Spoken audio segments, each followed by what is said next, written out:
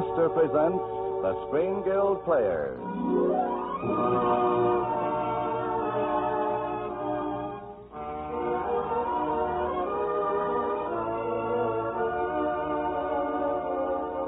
The Lady Esther Screen Guild play tonight, The House on 92nd Street. The starring players... This is Lloyd Nolan. And this is Bill Lundigan.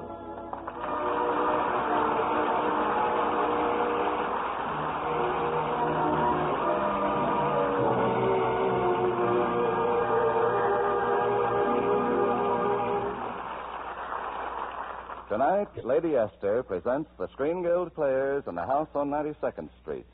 20th Century Fox's sensational motion picture Scoop, based on the actual FBI record of how the secret of the atom bomb was protected.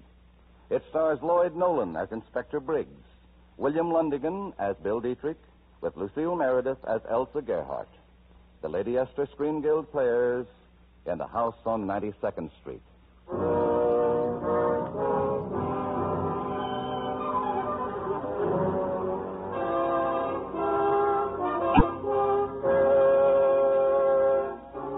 In all the crowded secret files of the Federal Bureau of Investigation, no record is more amazing or spectacular than the case of Process 97. Now, at last, the story can be told. And here is the only man who can tell it, Inspector George A. Briggs of the FBI. The case of Process 97 began for us in the FBI on the 13th of May, 1941. And strangely enough, it began with an accident. Look out! An accident and one other thing. A pair of pointed patent leather shoes. May 13th, 1941. That afternoon, while crossing a busy New York street, a man had been hit by a taxicab. He was badly injured. And afterwards, in the ambulance, with the intern and the traffic policeman. What do you think, Doc? You got a chance? Not much. You think maybe... wait a minute. He's trying to talk. Listen.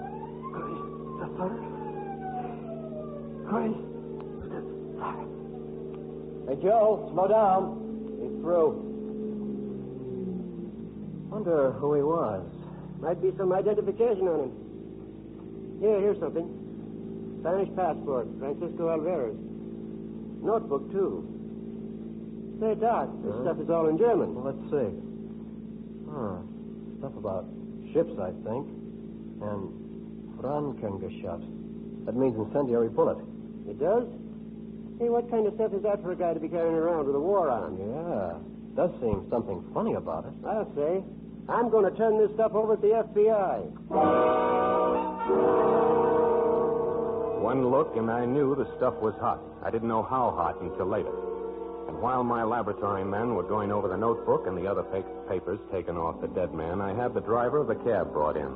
You see, Inspector, there was two of them. And they was talking and not looking. I slammed on the brakes. What happened to the other man? He jumped out of the way. And then the next thing I knew, I was out in the street holding this fella's head and screaming for an ambulance. And then the other guy picked up his briefcase. Oh, he was carrying a briefcase, huh? Yes, sir. And I remember seeing his pal pick it up. But later, when I looked around for him, he was gone. Could you give me a description? No, sir. Except maybe one little thing. What? Well, I was holding this fella, like I said. And the other guy was standing there for a second. And I noticed one thing. Yes? He was wearing some pointy patent leather shoes.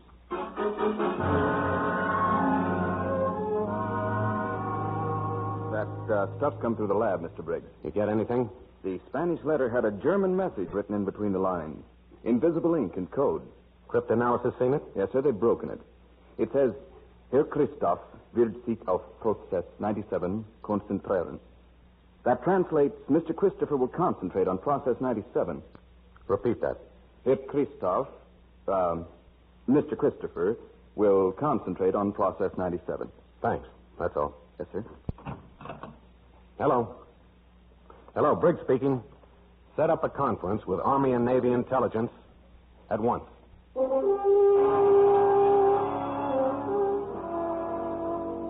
Christopher will concentrate on... Well, this is impossible, Mr. Briggs. No one knows that Process 97 even exists. Well, I'm afraid the Germans know. How much they know is something that we'll have to find out. Well, you've got to work fast. I understand, General. I'm not sure that you do, Mr. Briggs. Perhaps I should tell you. Process 97 is not just another weapon, not just a new explosive. Its properties, the scientific principles involved, may someday revolutionize life on this planet. Its military application is so devastating that I hope we will never be forced to use it. But until the process is perfected, it must be kept an absolute secret. And for that, we look to the FBI. We'll do our best, sir. Have you any other information? Not at this time. There must be some lead. Who is this Mr. Christopher? I wish I knew. I was in a blind alley, and I knew it. But as it happened, at almost that very moment in Hamburg, Germany... We'll sail for New York tomorrow, Herr Dietrich, by way of Lisbon. I'm ready, Herr Strassen. I have your papers here. Draft card, driver's license, army discharge, Social Security. No one could tell them from originals. They're pretty neat. These are your credentials, and here are the messages. Microfilm. They will fit into the back of your watch. Okay. Your mission is vital. When you reach New York, you will go immediately to a Miss Elsa Geerhoff. Through her, you will contact Colonel Hammerson and Adolf Klein. These are the only contacts you will make, Herr Dietrich. I see. Now, one thing more. There is one person in the United States who can can countermand the orders I have given you. If you ever receive instructions from Mr. Christopher, abandon everything else and place yourself entirely at his disposal. I understand. Where will I find this Elsa Gerhardt? He runs a fashionable dress shop in New York. I have the address here. In a house on 92nd Street.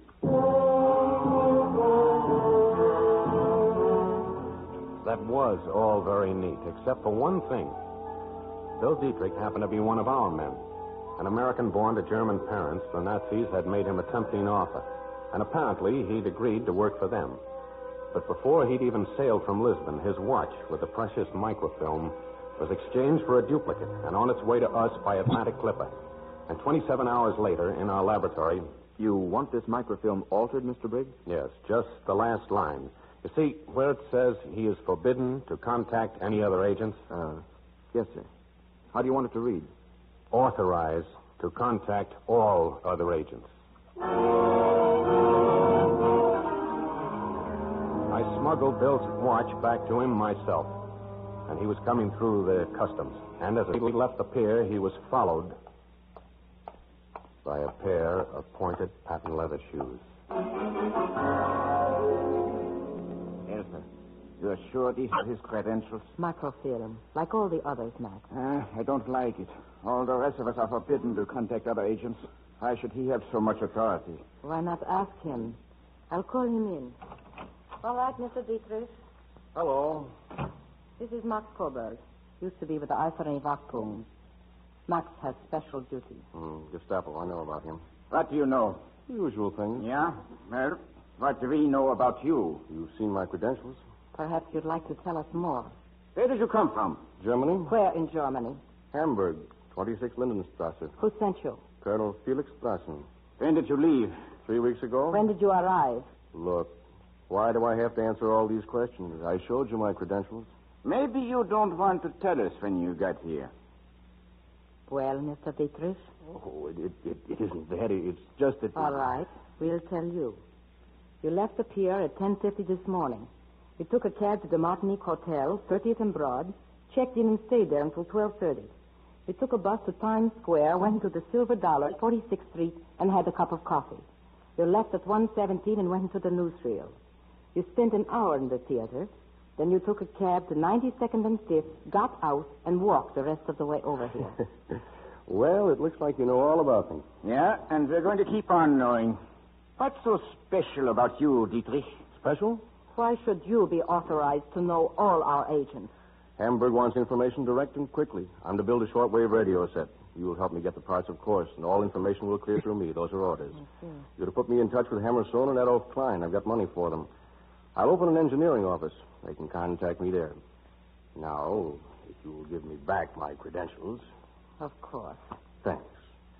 I'll let you know when I've got my office. I'll see you soon, I hope. Elsa, I don't like it. He knows too much, and I don't care about his credentials. I'm going to check them, Max.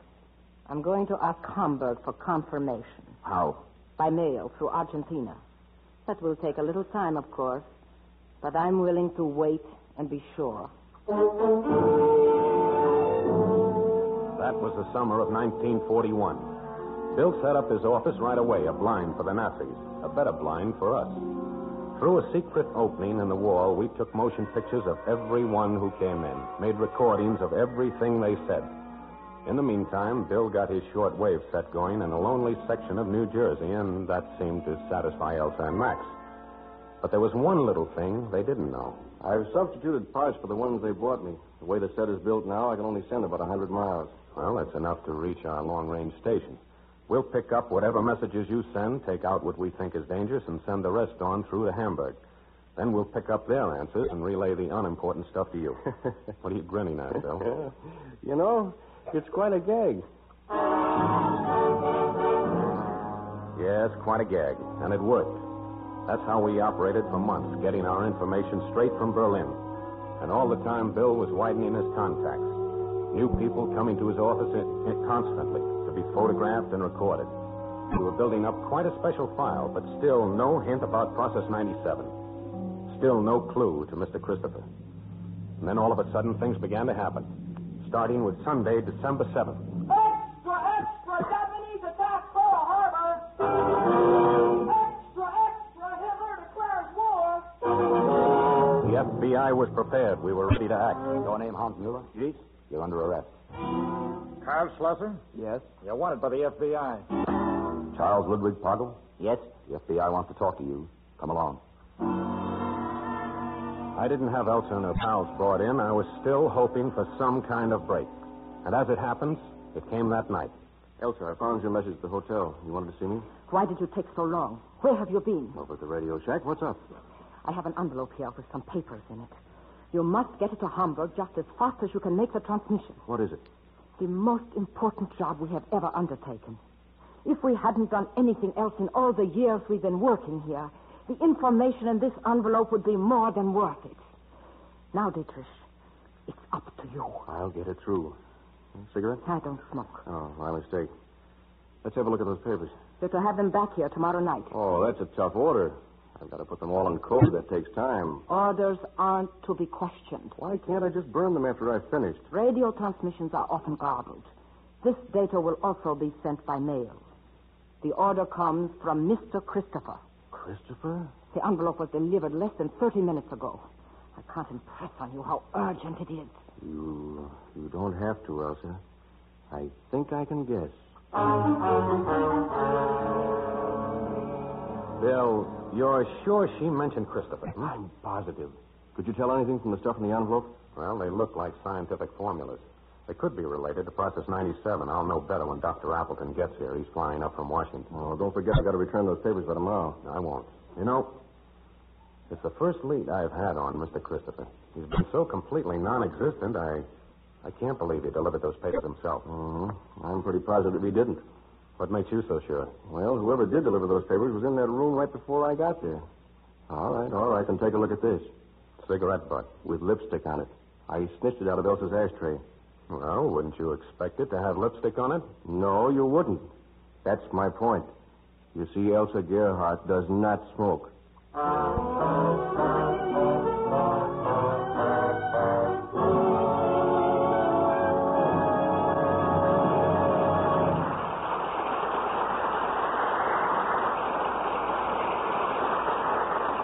The second act of the Lady Esther Screen Guild play will follow in just a moment. Now, a word from Lady Esther. You've often heard it's a lot more fun to give than to receive. Well, I can only tell you I've been most happy since I began offering my special beauty dividend, celebrating my 30th anniversary. In case you've missed my previous announcements, this beauty dividend is my anniversary gift to you, because 1946 marks Lady Esther's 30th year helping women look younger and more attractive. And my exciting Lady Esther anniversary set is ready now at your favorite store. It gives you a $1.93 value of Lady Esther face powder and Lady Esther face cream for only 98 cents. Call it a gift to you, a bonus, a dividend. Call it what you like. But in simple words, you save 95 cents. You see, my anniversary set contains the large $1.38 jar of Lady Esther four-purpose face cream. It also contains the large 55-cent box of Lady Esther face powder in my fascinating, romantic new shade Bridal Pink. That's a total value of $1.93. But in my anniversary set, you get both, conveniently packed to take along on summer vacations for only 98 cents. It's a real value, actually double value for your money. It's your chance, if you don't already know, to learn how much real help you get from Lady Esther face powder and Lady Esther four-purpose face cream. Real help in looking prettier and younger. Go to your favorite store tomorrow and get your Lady Esther anniversary set.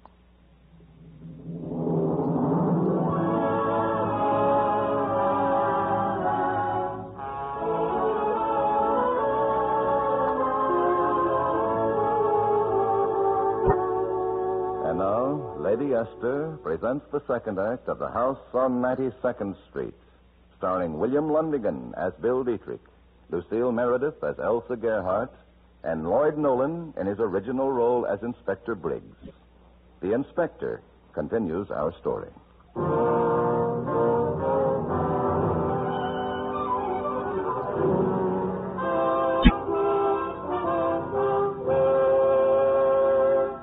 I had three things now. The papers Bill had just brought to me, the cigarette butt with the lipstick on it, and still, in the back of my mind, that pair of pointed patent leather shoes. Dr. Appleton arrived from Washington within the hour. For a long time, he studied the papers I handed him, and when he looked up, his face was white with shock. Mr. Briggs, there's no doubt about it. These papers contain data on Process 97. Are they accurate? Appallingly. These are details of experiments we made barely 2 days ago. We had to work pretty fast. Dr. Appleton stayed with us most of that night, changing some of the figures, just enough to throw the Germans off the track. Then we retyped the whole thing with the same kind of machine that had been used originally. And Bill transmitted it and took the envelope back to Elsa. Dr. Appleton was completely upset. I don't understand it, Mr. Briggs. Most of the workers and technicians never leave the central laboratory area. We have our own laundry, movies, library, even a drugstore and a soda fountain. But some workers do leave. A few, but they undergo the most meticulous examination through a fluoroscope. I even have to go through it myself, and these clothes I'm wearing were handed to me by an armed guard. And still this data has got out. Mr. Briggs, do you have any hope of finding the man who's behind all this? We'll find him. Hello. Hello, Briggs talking. I want motion pictures made of every person who leaves the central laboratory of Process 97. Yes, that's right. But be sure they don't know that they're being photographed.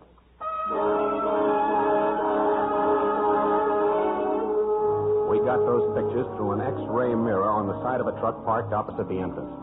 And while that was being done, we went to work on the cigarette butt, or to be exact, on the lipstick. Our tests showed it to be a certain brand made up specially for 98 different beauty parlors in New York.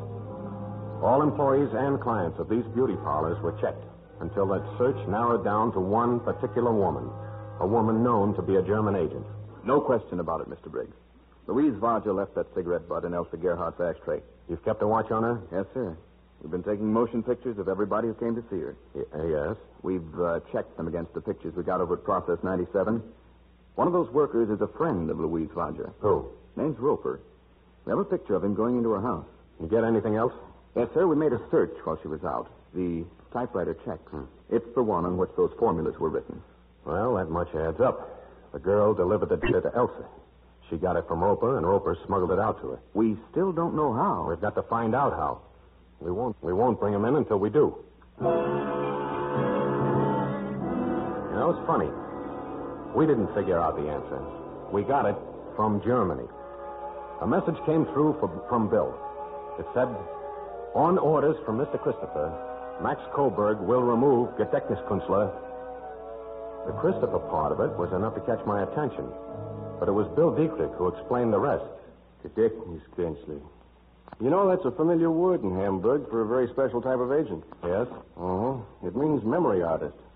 Memory artist. Uh-huh. Hamburg was always looking for them. They took a special course to improve their memories even further. Well, you think it's possible for a man to get those formulas out by memory? Complicated stuff like that? Seems incredible, but that's what they're trained to do. Well, it could be at that. Memory artist. Photographic mind. A little bit at a time. Come on, Bill. Let's take a walk. Where? Broadway. We're going to see some vaudeville agents. Yeah, I used to book that act, mister. Fella named Roper. That's his picture you got there. Description's on the back. Vaudeville banquets, special parties. Demonstrates amazing feats of memory. That don't mean nothing. They always write their own billing. What kind of feats? What was the angle? People that call out things from the audience. Ask for stuff from highbrow books. Sometimes he kept 14 games of chess going at the same time. Lousy game, chess. Yes, but 14 games at the same time. That would mean remarkable memory. What's the difference? It ain't box office. I'll take this picture along. You'll get it back. Don't bother, mister. The act is out of date. We were ready to move now. We brought the girl in and picked up Roper, too. It wasn't any job to break them down. We had too much evidence. But the one thing I wanted, I still didn't get. I tell you, I don't know Mr. Christopher. I've never seen him. All right, Roper. Then how did you deliver the formulas? I left him at Lang's bookshop on 59th Street. I put him in a book called Spencer's First Principles. Those were my instructions. When did you make your last delivery? This morning on my way to work. And what was it you delivered? The latest data of our final experiments. Come along, Roper. You're under arrest. And that meant more secret motion picture work on Lang's bookshop. Every person who came in or out. And finally, we had a clue. I think we've got something, Mr. Briggs. We got a shot of this man coming out of Lang's bookshop, and we got the same man on another reel. Which one? Some stuff we shot last week. He was going into the house on 92nd Street. Did you question Lang? Yes, sir. He admits it's the fellow who picked up the formulas, but he swears he doesn't know who he is. Shall we bring in Elsa Gerhardt now? No, let's bring in Mr. Christopher.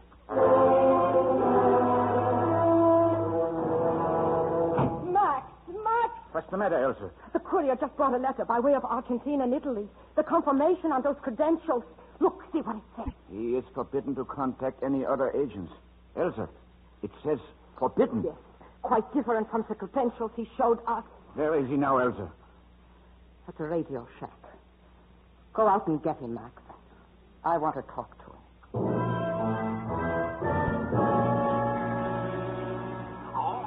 Hello, that's you, Mr. Briggs? Yes, sir, this is Julius. Yes, the fella just come and took him away. No, sir, nobody didn't pay no attention to me. I was fixing the fence near the radio shack. Yes, sir, I got a feeling you better hurry.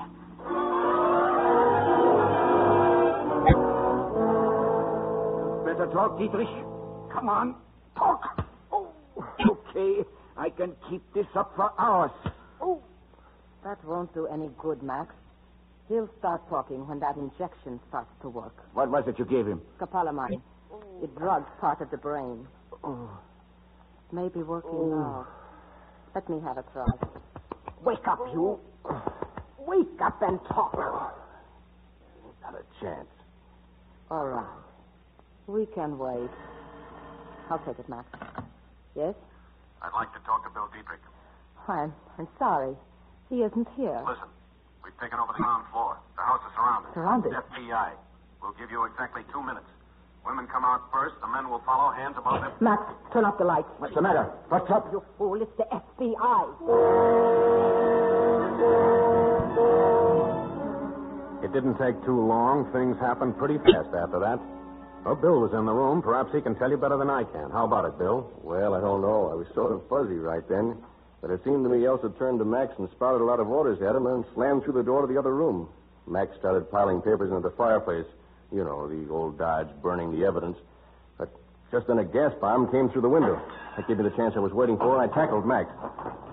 For a while, we were all over the place, and the gas was pretty thick. We were coughing and choking. By that time, you were crashing in the door, and I thought if I could just hold on, but I couldn't. I was too weak. He shook me off and reached for his gun. I thought I was a goner for sure, but just then the door to the other room opened. It was awful smoky in there, but we could see a man.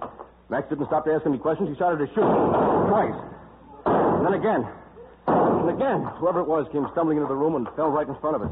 And then, all of a sudden, Max just dropped his gun and picked the man up and held him in his arms, and he just kept on saying over and over, Elsa. Elsa.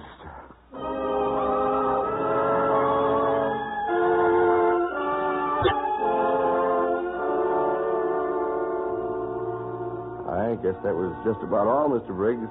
Next second, you and your men were in the room, and Max was going out with his hands above his head. You were looking down at Elsa and telling the others... Well, I guess Process 97 is safe for a while. There's your Mr. Christopher. Christopher? Why, that's Elsa Gerhardt, isn't it? Sure. She must have made a quick change. You'll find her clothes in the other room, Bill. Yes, but you said this was Christopher. Well, don't you see what I see? What? Look. A pair of pointed patent leather shoes.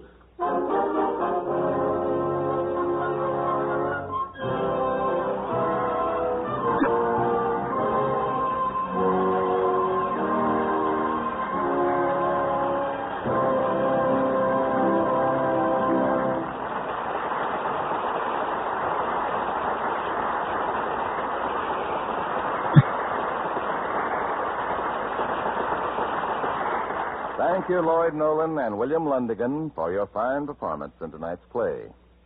The Lady Esther Screen Guild players are grateful indeed for your appearance here, because, as you know, the benefits from these programs go to support the fine work of the Motion Picture Relief Fund and its country house.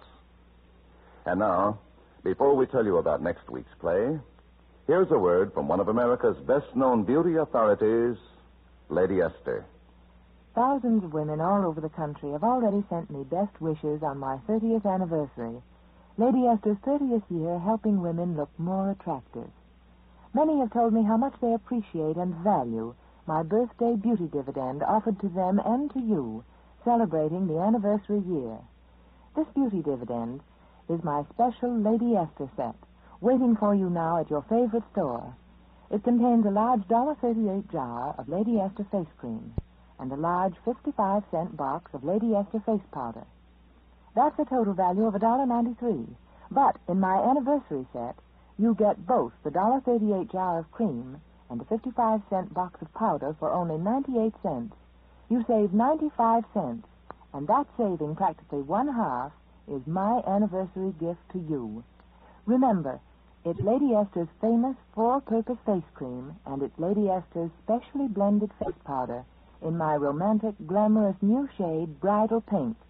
You get a generous supply of both these basic aids that are all you need to keep your skin looking younger and more attractive. I know some of you, even now, have never tried these two most essential aids for smoother, softer, younger-looking skin. For you, this is a special opportunity. So be sure to get your Lady Esther anniversary set tomorrow at your favorite store. You'll save 95 cents, and you'll benefit all summer long.